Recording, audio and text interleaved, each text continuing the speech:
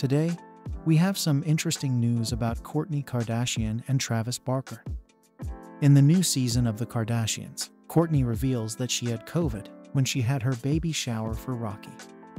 The real story is how she got it. Let's get into the specifics. The Kardashians Season 5 debut episode aired on Thursday. Kourtney Kardashian claims she got COVID from her husband Travis Barker just before her baby shower.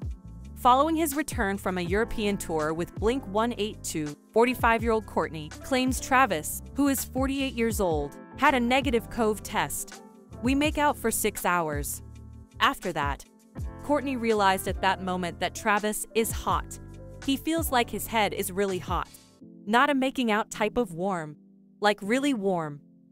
Kourtney emphasizes, stating that after doing a second COVID test, they found he tested positive. Kourtney stayed in the guest room when his test results were positive. But according to Kourtney, that first 6 hours of just making out, I got COVID. While her mother Kris Jenner was setting up an old-fashioned Disneyland-themed baby shower for Kourtney in her backyard, she FaceTimed with her. Party planner Mindy Weiss was told by Kris, "I want to cry. You've done such a beautiful job, and it's just hitting me." I'm like, are you effing kidding? Though Kris was itching to give Weiss a hug, she decided to keep my distance and take a COVID exam because of her interactions with Kourtney. Kris expressed her concern saying, "Travis has COVID. I'm shaking. I just want Kourtney to be okay. She's a high-risk pregnancy. I don't know why I'm emotional. I just want her to be okay. I'm a little worried."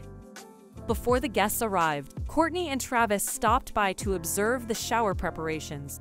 However, they find that there is a designated space set up far away from the visitors, where they choose to stay for the celebration, keeping a social distance from everyone. Don't forget to smash the like button and subscribe to the channel for more updates on what's happening with your favorite stars.